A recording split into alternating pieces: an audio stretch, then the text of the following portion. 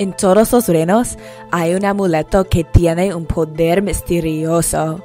Se dice que ese poder le permitirá al propietario para gobernar sobre todos los reinos. Por años personas hayan buscando por el amuleto, pero nadie puede encontrarlo. Personas dicen que el amuleto está escondido por un ratón negro detrás de una puerta oculta. A fin de abrir la puerta, necesita la contraseña que está escrito en la parte inferior de una alfombra vieja. La alfombra está olvidada por todos en la región, pero el ratón sabe la contraseña. El rey de una de las regiones quiere el amuleto para sacar tierra y poder de todos. Ofrece un premio grande a la primera persona que traérselo. El rey corregido por el amuleto es peligroso, y debido a esto, solo 3 personas quieren tratar. La primera persona es el arquero. El rey piensa que el arquero será capaz de disparar el amuleto del ratón con su arco y flechas. La segunda persona que quiere recoger el amuleto es el ogro.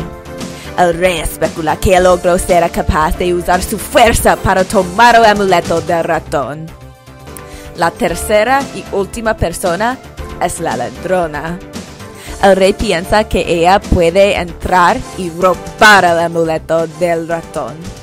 El rey dice que pueden encontrar el ratón y la puerta oculta debajo de una fuente. El problema es que nadie en el mundo puede abrir el pasadizo. El arquero comienza a buscar a la fuente porque piensa que puede usar su arma para encontrar el pasaje. Cuando él llegue a la fuente, se lleva a cabo una de sus flechas y tira, pero no pasa nada.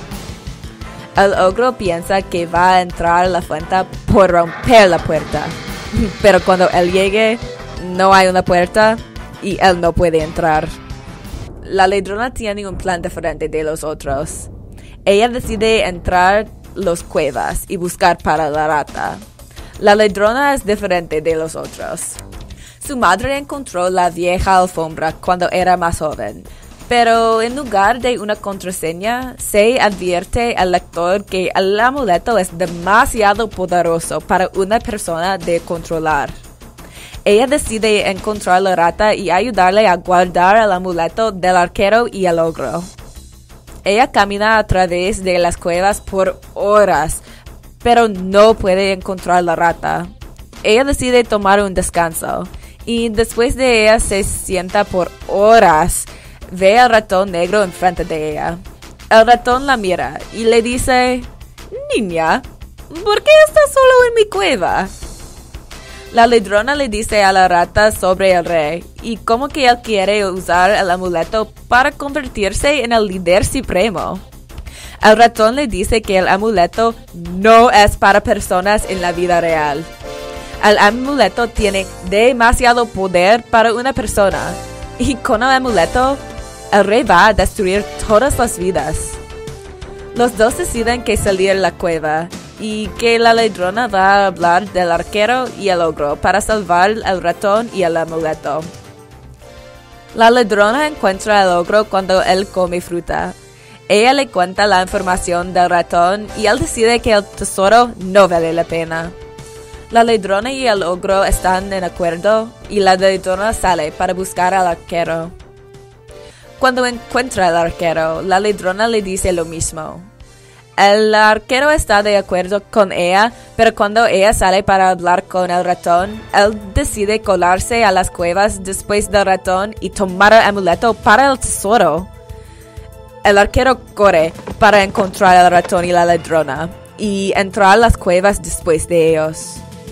La ladrona quiere ver el amuleto y el ratón le permite porque ella salvó su vida. El ratón toma su llave para abrir la puerta oculta, pero antes de que abre la puerta, una flecha va y toma la llave de las patitas del ratón. Con rapidez, 2 flechas zumban y se inmovilizan la ladrona por su ropa y el ratón por su cola. El arquero guiña a los dos y entra a la puerta oculta para tomar el amuleto. La ladrona y el ratón se escapan de las flechas, pero están demasiado tarde. Los dos saben que necesitan encontrar al arquero antes de que él pueda dar el amuleto al rey. El arquero está convencido de que la ladrona y la rata no le va a seguir, y así que él sienta en un árbol para descansar. Ellos le encuentran al arquero y toman el amuleto y su arco y flechas, por lo que no puede irar a nadie más. Lo reemplazan con setas. Cuando el arquero regrese al rey, él saca las setas.